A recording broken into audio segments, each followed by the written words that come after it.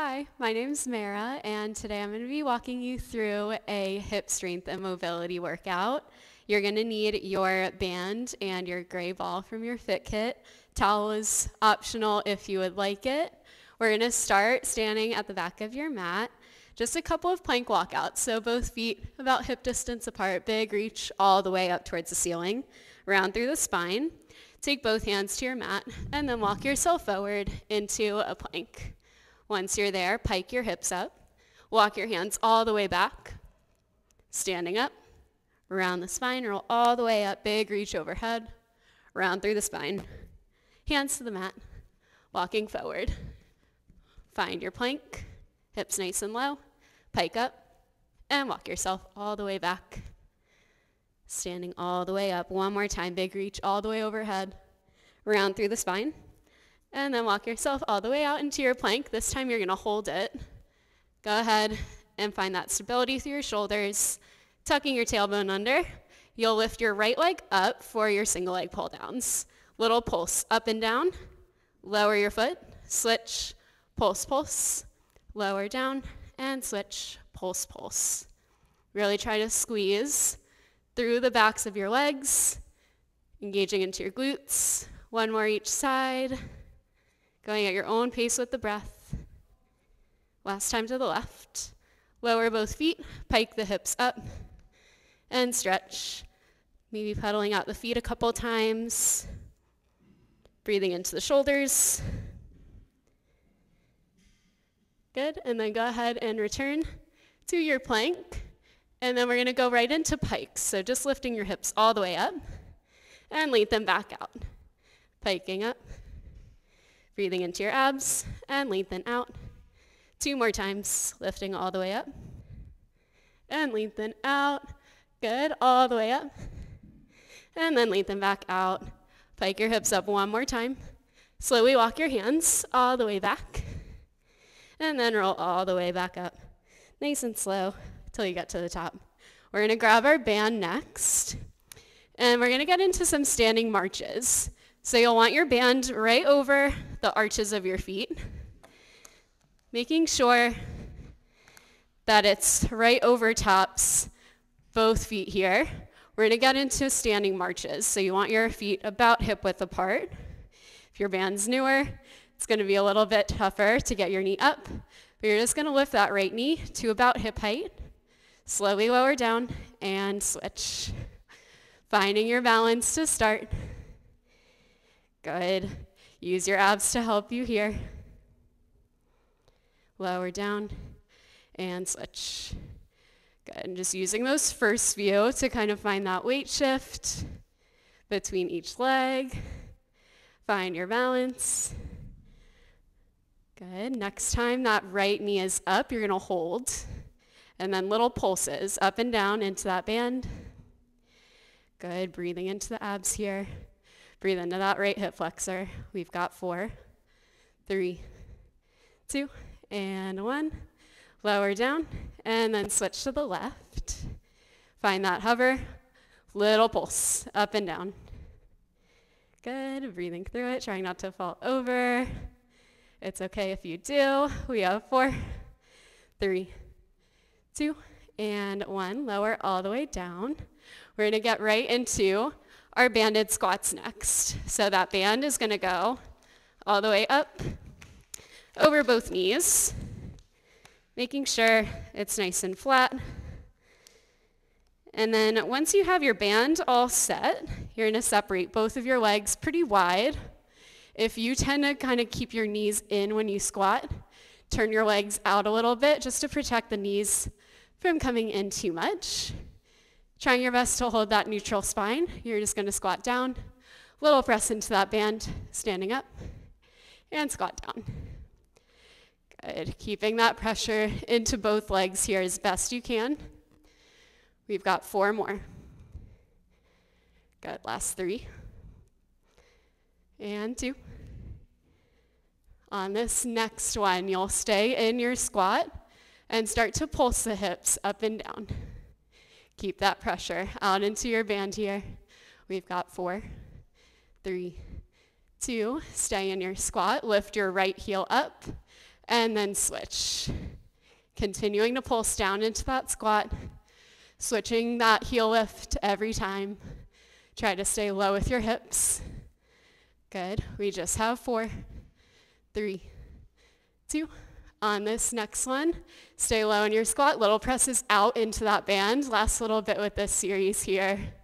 Stay low in that squat. Weight back into your heels.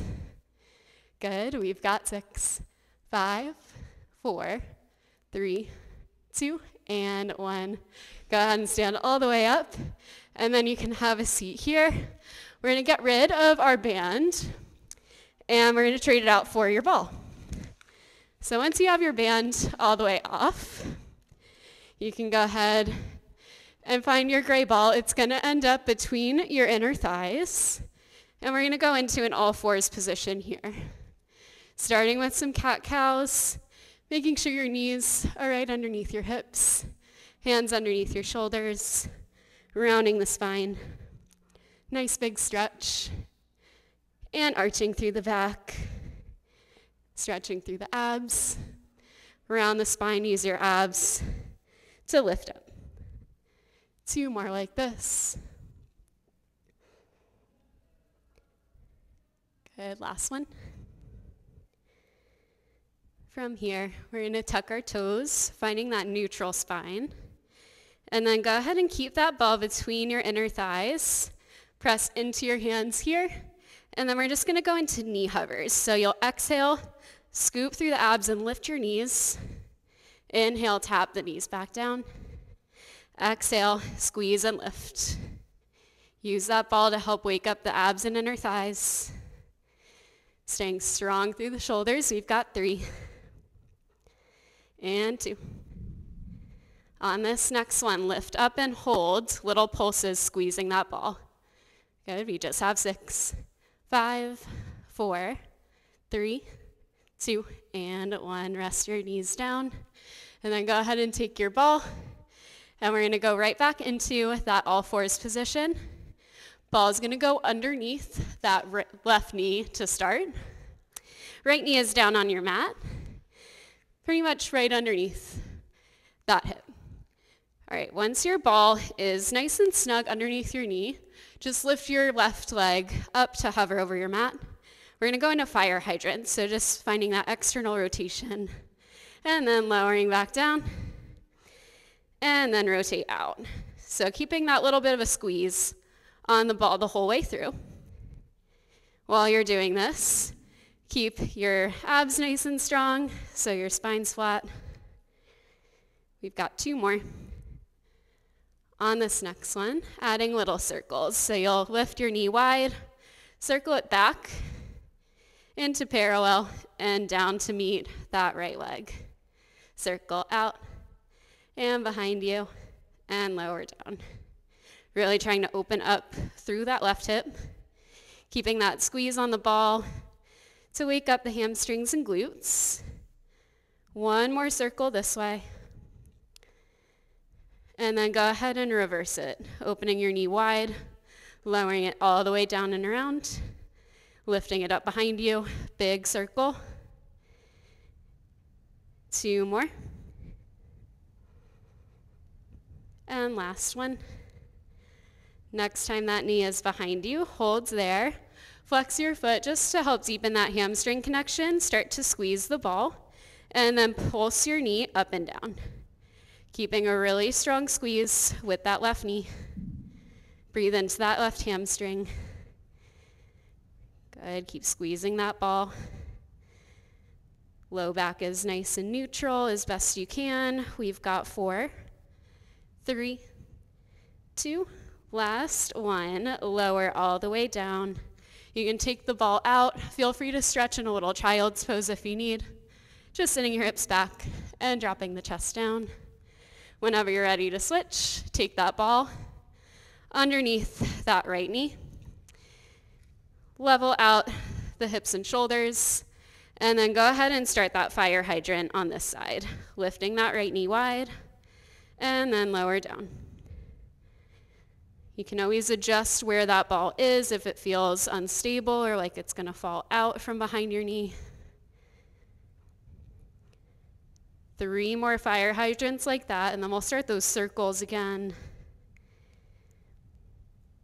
On this next one, knee goes wide, circle it back behind you, finding that external rotation, back down through parallel, and then nice and wide to circle behind you.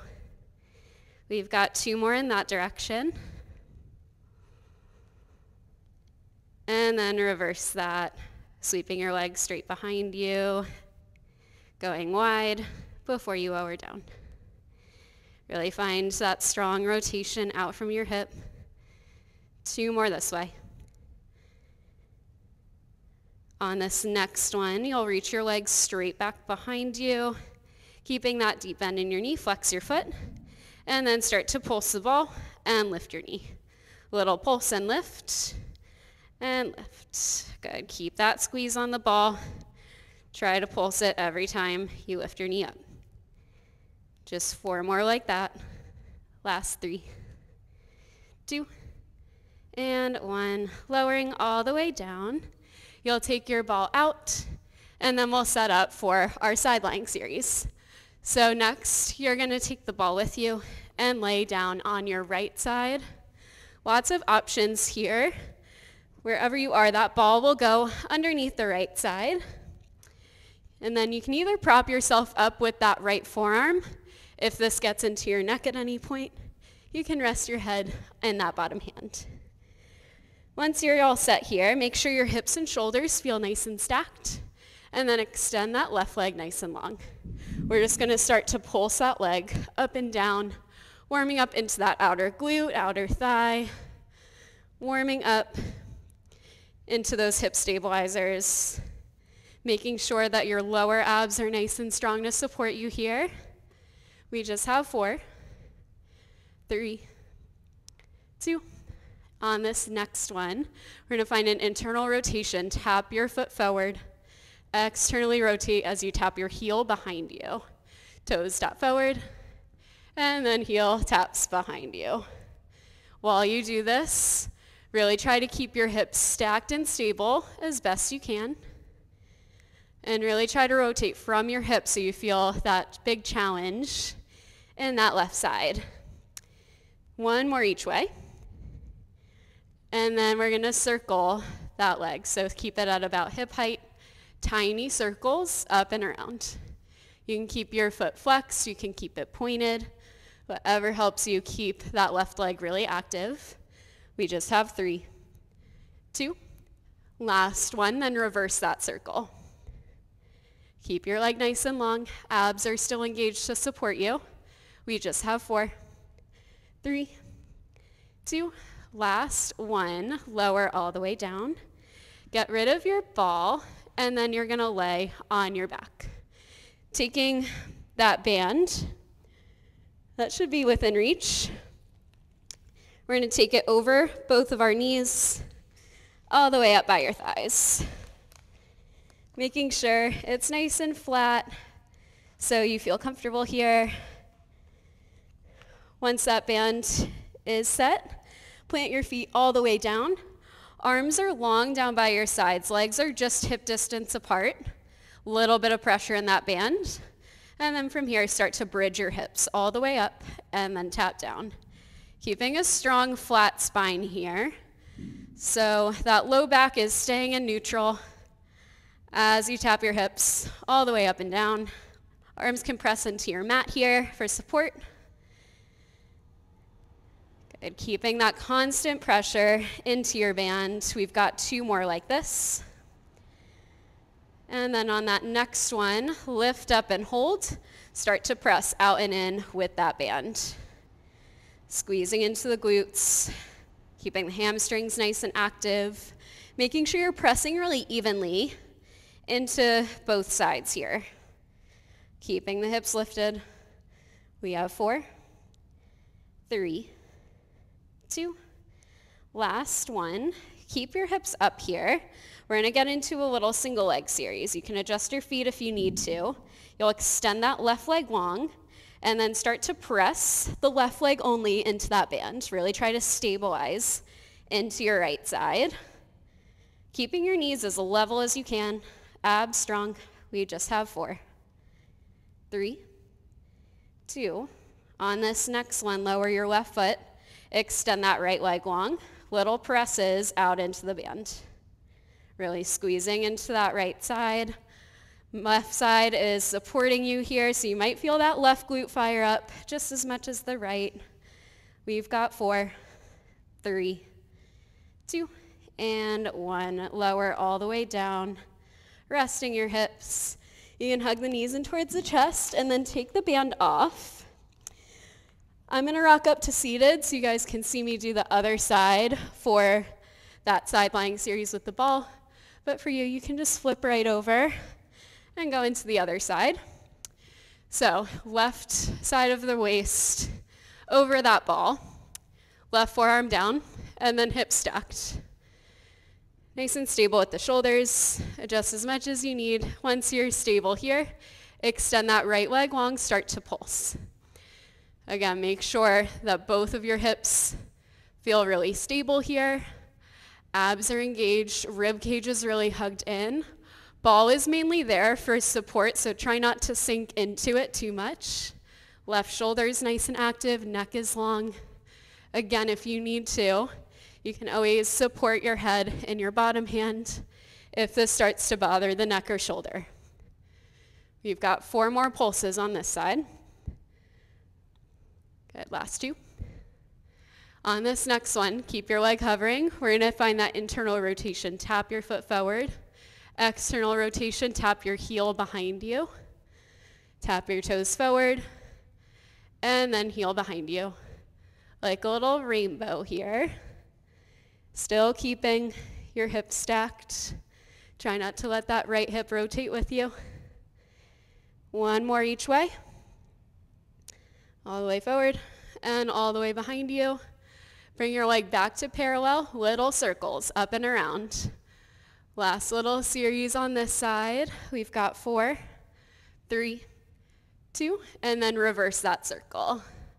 Almost out of this. We have 4, 3, 2. On this next one, go ahead and rest. You can take that ball out, off to the side, and then lay on your back again. Little figure 4 stretch.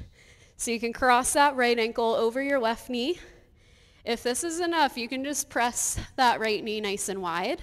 If you want a little more, you can hug that left knee in towards your chest. Feel free to rock side to side here. Maybe pull your knee in a little closer to deepen that stretch. Breathing into that right hip. And then slowly coming out of that, switching out your legs to do the other side. So this time your left ankle is crossed over that right knee, either pushing your knee wide, or you can hug that right knee all the way in towards your chest. Again, to deepen that stretch, you can either pull your knee closer in towards you, you can rock side to side to loosen up a little bit, whatever feels good on that side. And then whenever you're ready to come out of that, you can go ahead and uncross your legs. We're gonna sit all the way up, so you can hug your knees into your chest, little rock up to seated. And then we're gonna grab our band one more time. It's gonna go over the arches of the feet again, and then you'll flip over into your high plank. Once you're in this plank, go ahead and make sure that both feet are hip distance apart. You should start with a little bit of pressure out into that band. Strong shoulders here. You'll draw that right knee in towards your chest.